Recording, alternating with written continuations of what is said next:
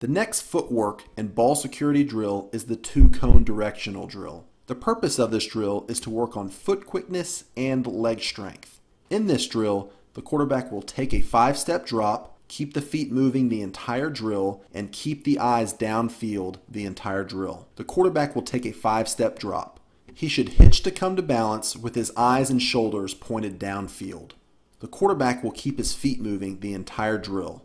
The quarterback will keep the stance arrow pointed downfield. As the direction is given, the quarterback's feet will buzz around the cone, coming back to the middle.